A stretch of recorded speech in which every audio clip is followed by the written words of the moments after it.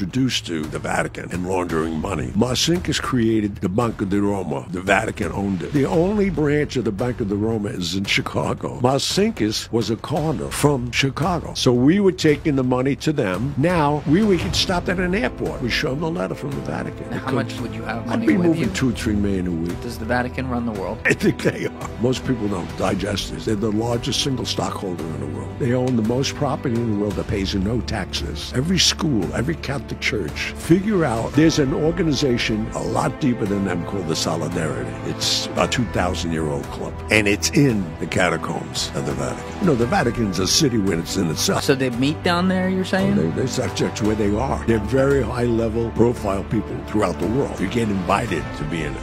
Their money is untold. It's ridiculous.